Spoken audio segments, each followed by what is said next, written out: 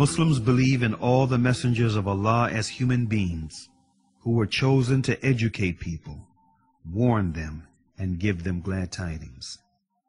As for those who believe that there is only one God and there is only one humankind, because there is no difference between us, men are not better than women, whites are not better than the blacks, why would you think that God would send different messages? To confuse us? Of course not. And it was always one message sent by God to the humankind, and that was always the message. Worship God alone and do not associate any partners with Him. Definitely, this is what Noah said, what Abraham said, what John the Baptist said, what Jesus, what Moses, and what Muhammad, peace be upon them all, said. There is none worthy of worship except the Creator Himself. And it was never religions. It was always one religion. Not the religion of Muhammad alone, not the religion of Jesus alone, not the religion of Moses alone or Abraham, but rather the religion of Allah that was carried once by Jesus and once by Moses and once by Muhammad. And this means that by becoming Muslim, one joins Muhammad in his religion, Jesus in his religion, Moses in his religion. As Muslims, we believe that all of the messengers of Allah were the most noble of people to walk the face of the planet Earth. They committed no major errors nor sins, and that was because they were chosen by the divine, Allah, God Almighty.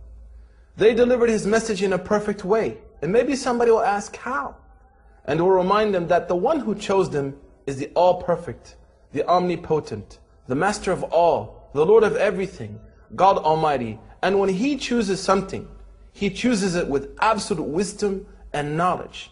Thus He chose these people to be those who would deliver and be the forebearers of His message, His light, which was sent to humanity.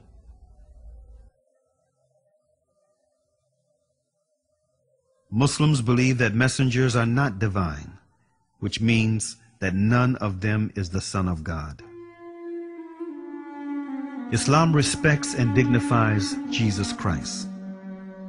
The Quran confirms that He was born miraculously without a father and through the same power which had brought Eve to life and Adam into being without a father or a mother.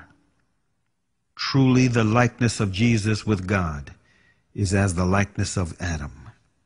He created him of dust and then said to him, "Be," and he was. Muslims hold Mary, the mother of Jesus, in high acclaim.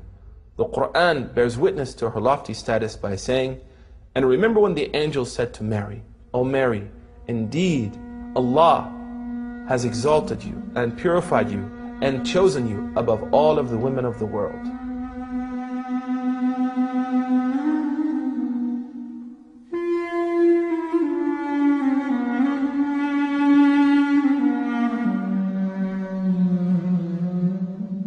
Jesus, the son of Mary, is one of the most important messengers in Islamic tradition. He represents one of the 5 great messengers recognized by the Quran. He suffered great persecution and was maligned by many, but his message has endured, and the light of his message continues to shine till this day. Allah emphasized in the Quran the importance of believing in all the prophets and all the scriptures as a condition of faith. Say, we believe in Allah and the revelation given to us, and that given to Abraham, Ishmael, Isaac, Jacob, and the tribes, and that given to Moses and Jesus, and that given to all prophets from their Lord. We make no distinction between one and another of them, and we submit to Allah in Islam.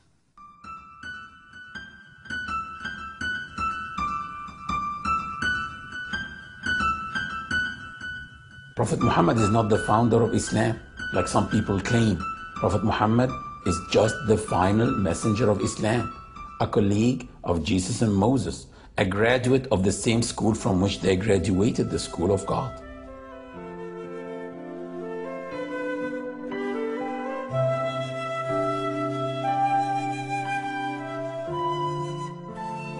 The traditions of the Prophet Muhammad, peace be upon him, represent to Muslims what is commonly known as the Sunnah. The Sunnah or traditions of the Prophet represent the second source of legislation in our Islamic tradition. It is important to know that the Prophet Muhammad did not come out of a vacuum, but he was loved and adored by his people prior to becoming a prophet. In fact, they used to call him Al-Amin, which means the trustworthy. After he brought his message, many of those same people turned against him. But the reason for this was that his message was a sincere message.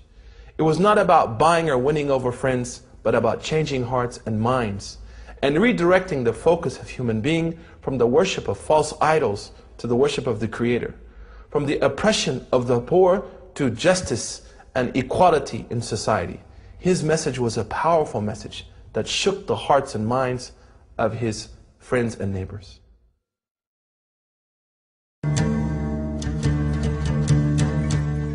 Most of those who possessed power and wealth opposed him. And there was a struggle for 23 years between believers and idolaters, truth and falsehood, good and evil. And they tried to stop him with all means. They tortured him and his followers. They even killed some of them, and they negotiated with him. They said, "What do you need? Do you need money? We will give you wealth. Do you need women? We will marry you from the most beautiful women. And we can make you a king if you want to be a king." But he refused. And he said, "If they put the sun in my right hand and the moon in my left hand to quit, I won't stop till the message is conveyed or I die conveying it." He is the most beautiful example for all people, because he was not just a prophet. He was also a father, a husband, a teacher, a politician, a negotiator, and a warrior. He was a reformer. To be able to convince Jews, Muslims, pagans 14 centuries ago to sit together and sign one pact, saying that if our city is ever under attack from outside, we will all side by side defend our city. That was a revolution at that time, because at that time loyalty was only for the tribe. But he was able to convince them to transcend their tribal differences and start thinking for the first time as a civilized society.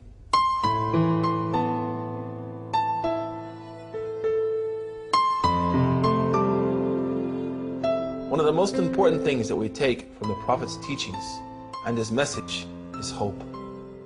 This hope still shines in the hearts of millions of Muslims the world over. The Prophet Muhammad, peace be upon him, said something that always has shaken me and always caused me to find the will to have a hope in my Creator. He said that if the day of judgment was to start and you had a tree, a small tree in your hand, plant that tree.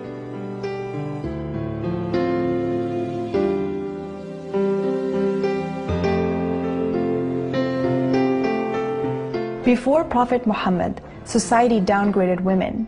They were personal belongings of men and even considered objects of inheritance. Prophet Muhammad condemned this abuse of women. He gave them the right to inherit, to divorce, to gain an education, and to keep their identity and public life.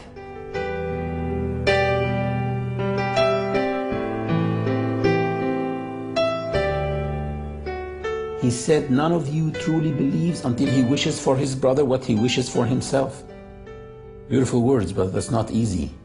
This means that if I'm applying for a job and a brother is applying for the same job and he got it, I should feel happy for him exactly as if I am the one who got that job. He said, if you see something wrong, then change it with your hand. If you're not able to, then speak against it. If you're not able to speak against it, then dislike that thing in your heart, for indeed, that is the lowest level of faith. The Prophet Muhammad said, "The powerful is not he who knocks the other down. Indeed, the powerful is he who controls himself in a fit of anger, simply because many crimes are committed when people are angry." One of the most beautiful statements of the Prophet Muhammad, peace be upon him, and one which really moved me prior to becoming Muslim and even after I've been a Muslim for some time, is the statement of the Prophet which says, "Indeed, God Almighty does not look at your shapes and sizes, but He looks at your hearts and your actions." This very simple statement has a huge impact on the way of life of all Muslims. Because our life as Muslims is based on two important qualities: sincere hearts and righteous actions. Thus, for example, if somebody was to give charity with an evil intention, they would not be rewarded. And if somebody was to have a good intention and not follow that with a righteous action, that would also be not rewarded. But Islam is asking us to balance our life between a spiritual reality and a physical reality. And thus, through this statement of the Prophet Muhammad, we become complete, comprehensive, balanced, beneficial human beings.